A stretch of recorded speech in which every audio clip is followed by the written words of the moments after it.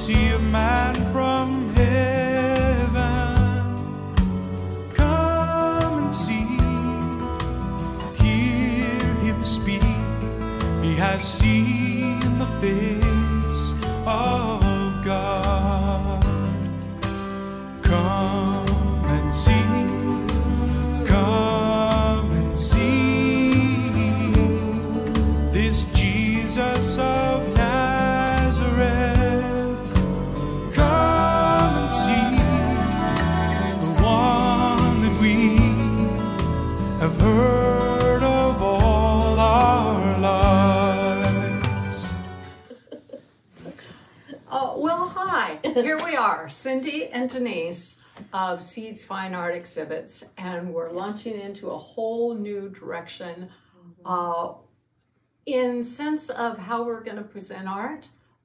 It's the same concept we've had for almost 20 years. Yes. We're almost 20 years old. But this time we're bringing the artwork to you. Yeah. And so today we have with us Juan Estrada and Deon Zender. And we're going to be interviewing them and talking about their artwork and their collaboration together. So instead of having a gallery that you go to, we're bringing the artwork to you and allowing the artist to really tell their story and look closely at the artwork and hear the things that really matter about the matters of the heart and their artwork.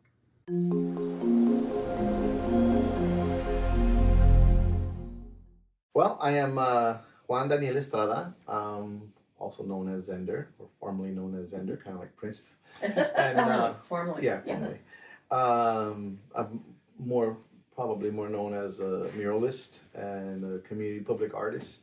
But I do do a lot of art on easel and fine art for myself, and that's kind of what got me connected with Seeds, because one of the special components of Seeds is that you focus on spirituality in art and ministry and spiritually based art, which I have been doing probably for the last 25 years. I started with public art and Chicano art, cultural art, and through the many trials of life, you come to meet and have a great relationship with our Lord and Savior, Jesus Christ, and that opened the door for contemplating what art and spirituality is all about, which is a little different from Kandinsky and a little bit different from Michelangelo and the Renaissance, because those were all commissioned by the churches, except for Kandinsky. But a lot of the churches involved here is not about church. To me, it's more about we are the church, and the paintings can become the interpretation of how artists can interpret their experience or their relationship with God. Deon, what's it like being an artist with your dad as an artist and finding your own path? Well, the reason why I actually chose myself into becoming an artist is that what I learned from my father is that being an artist is what makes me a bit special. Just like these type of paintings, for example. I used to fall in love with all of the coastal fishes that are around the coast of California, and I used to analyze through all the fishes from A to Z for all the coastal fishes in California, and that's what got me started onto painting these type of fishes, like rockfishes, sea lions, sardines, tunas. The usual kind of stuff. And the next thing I know is that I'm sort of like raising my levels into my art skills by doing a couple of watercolors and acrylics based on these traditional fishes like these, for example. You're beautiful. Thanks. Tell us about the collaboration that you've done on this painting. What is it called, and when did you do it, and who did what? All right, let me start. Basically, the collaboration concept came in when we were in our backyard, and I told him, "Deon, we need to paint these murals, and I need your help." And he's like, "I only paint fishes." And I'm like, "I know that, but we still gotta finish this mural." So I said, "Is there any way you can paint something else?" And he's like what? And I'm like, "A bird." Remember? I said, "A bird." Yeah. He goes, "Oh yeah, I go." And so he actually, the first collaboration we ever did, he painted a hawk or an eagle head. And I did my abstract portraiture next to it, and that kind of was really cool. But you could see that it was like not his forte. He was like, "I'm not really into birds. I'm a fish guy." So a friend of mine called me, and this is before we did this one, and he said, "Hey, we have a wall that we would love for you to come and paint." And I said, "Well, I would love to, but is it possible to do a collaboration with my son?" And they're like, "Yeah, sure, bring him." So we came, and I said, "Deon, we're gonna have to paint this collab. So here's the easiest way to do it. You paint the fish, I do the background." And he's like, "Great." So we didn't even have that much time to sort of prepare for it. We just got to the wall. I said, "What are you painting?" And he wanted something kind of like, he did an eel at the wall. It's still there. It's in downtown LA in the Arts District in a coffee shop. It's basically an eel with like these beautiful colors coming out of it, and they loved it. I mean, they loved the way the eel came out with the mouth open and the beautiful bright colors, and that was the idea behind it. So after that, we did a piece called "Stop the Trash," which has a whale with graffiti. And that was a little bit different because we were we were talking about the idea of the message, and that was "Stop the Trash," and he wanted to do something for environmental. So we did that, and we also got the inspiration for the way with the graffiti by that movie Shark Tale, like the ones how most of the sperm whales have like those graffiti on top, and they have to wash it off at the whale wash. Oh, yeah, that's a funny idea. Yeah. So this one we said, "Hey, how about if we do one on canvas?" That was a small one. I said, "Let's do one on canvas because we would love for one day maybe to have a two-person show. We got to have some work." So this is the first canvas piece we did. The other one was a small little piece. This is a big one, and this is called Magenta Drift. And we were talking about how, because we did the eel, we chose a lot of kind of candy colors, and it's really colorful. So I said, let's kind of keep it more on that level. And so he chose the purple jellyfish, of how the colors for that jellyfish stands out from the rest of the sea creatures in the ocean. Kind of like a more of a fluorescent type of jellyfish that glows in the dark. Oh, it's beautiful. Yeah. So I kind of followed his lead, and but one of the interesting, as far as the color palette went. Yeah. So we ended up having a two-person show at the Palmdale Playhouse. Called Inheritance, which was a father and son, and he had a lot more pieces there, and that was a pretty good show. And most recently, we done 2 more collaborations recently with now more of my current style. And those, I think, because I'm now painting in my true voice, I believe they came out way more, a lot more beautiful in my sense, because the images are a lot more organic, and I think they go a lot more with it because he added a lot more fishes.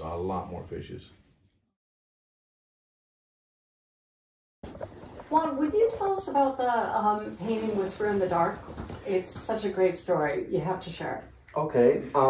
This painting, along with this painting, is from a series that I call Triunity. It's actually the second batch of paintings. I started with 8x10s.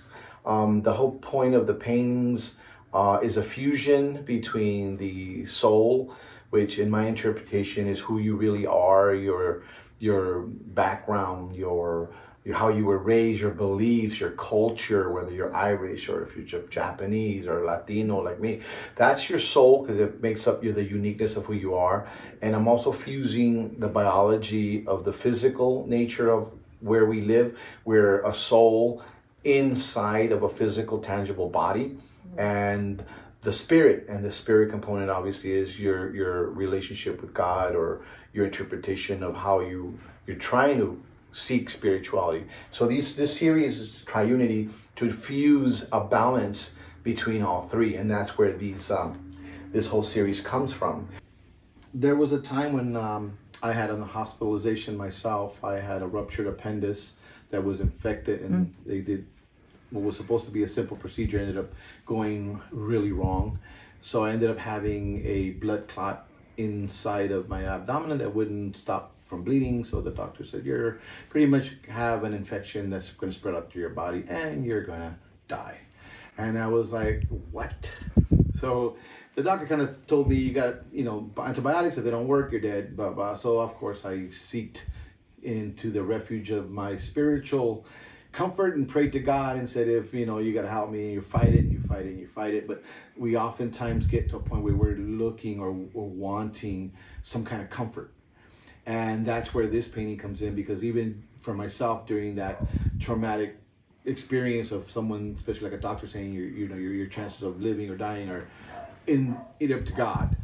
So it took me a while, but finally I decided to let go and let God and say, God, if this is be your will, I'm ready to go. And miraculously, after I surrendered, the infection went away and I'm healed.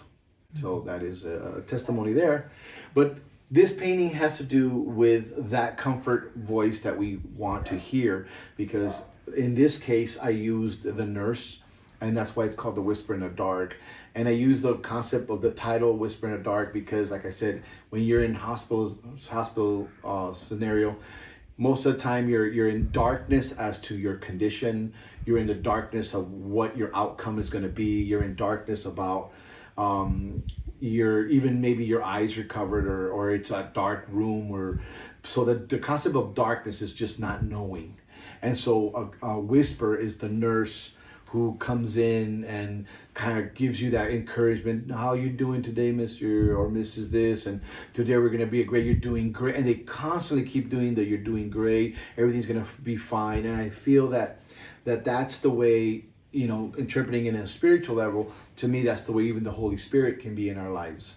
It tells us we're going to be fine. You know, this is something, you trial or tribulation. And with the painting, as you can see, I used the concept of the headdress, combining it with the abstraction. During some of the wars, where I was reading the article about war, a lot of the nurses had the headdress where it was like a white kind of, you guys see the movie of the Flying Nun, where she kind of, you know, has those things. And so the nurses typically have a hat, you know, with a cross on it. So that's where the hat here. Throughout my years of painting, I've been painting for such a long time that I created my own language with paint and iconography and symbols. So you're going to see these blades or knives repeated in many paintings. And I have two types of blades, as you can see in Moses up there. He has the blades there too. And I have spikes that kind of are more about sin and things that we do in our lives that cause us pain, versus these are more like blades or daggers that are cause for a sort of like a scalpel. It's like God uses scalpel in the same way that a surgeon uses scalpel to remove something, whether it's sin, whether it's unbelief, whether it's unforgiveness, and it's painful to get that cut out of us. But once it's cut out, it releases you from that pain, or releases you from that tribulation. So these spikes are trials and tribulations that we use them. Sometimes I'll put them on the heads, which means a crown. You wear a crown of victory over those things that had you, you know, in pain. We have these columns that I call, they're like vibrational columns that in the eyes and in the mouth. As you can see, Moses is speaking differently from the nurse. See, usually in the newer paintings, I use the wavelengths vocal cords to symbolize how they speak, whether it's a soft spoken word, whether it's a harsh word, vocal points, vibrations that we don't see but are there. And that's the science component of my work. I love to include science, biology, morphology of the concept of something changing, something transforming. So here in her vocals, they're little kind of like air bubbles that are soothing versus harsh vocals. You're gonna die. You're not doing so good. No, her is like almost right in your ear and going, it's gonna be fine. You're gonna be okay. And that allows your spirit to sort of glow, you know. And then here, all the color around it is kind of like a happy color. My newer works are a lot more monochromatic and they're warms, you know.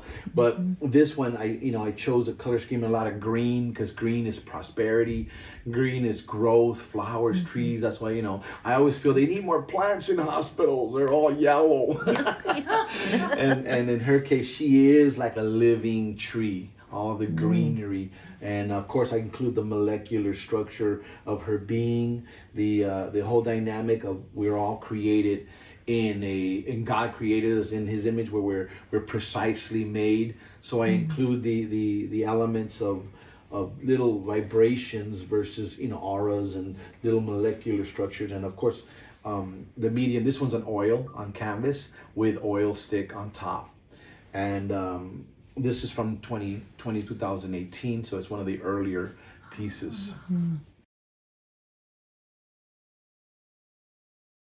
So Deon, would you tell us about the whale with the graffiti on it?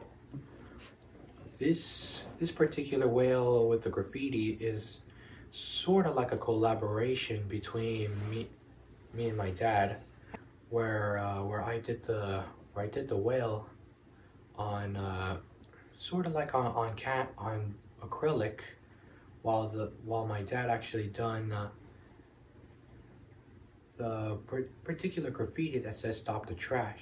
And this particular artwork was actually being featured as second place as being the best artwork that they've ever seen in the aquarium of the Pacific.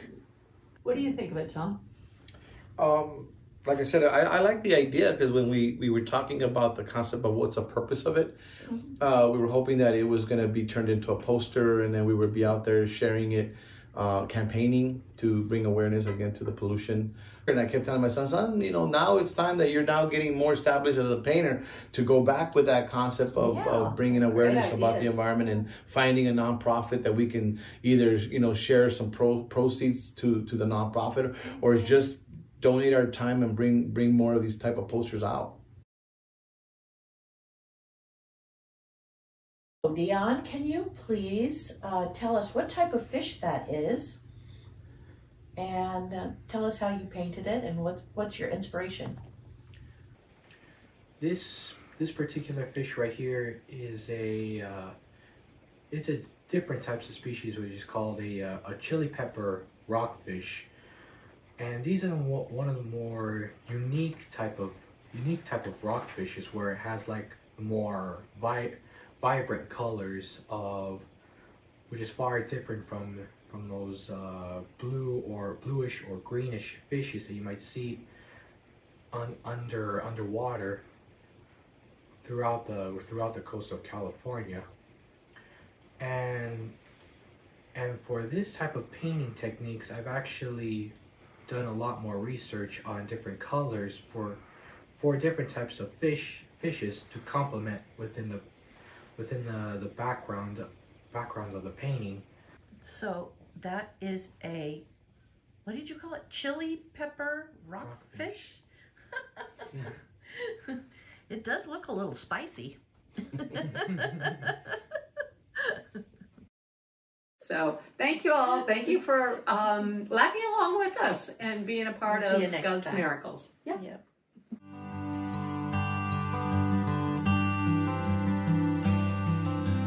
Come and see, come and see, come and see a man from heaven.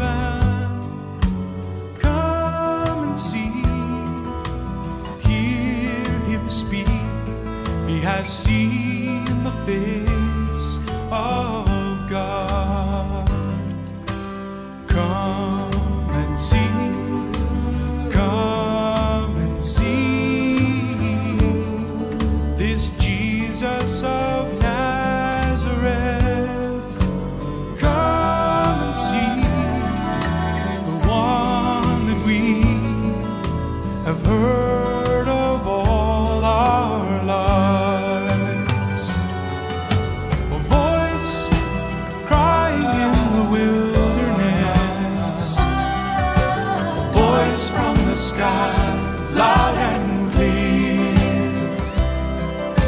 a still small voice deep inside, and a voice still ringing in my ear, say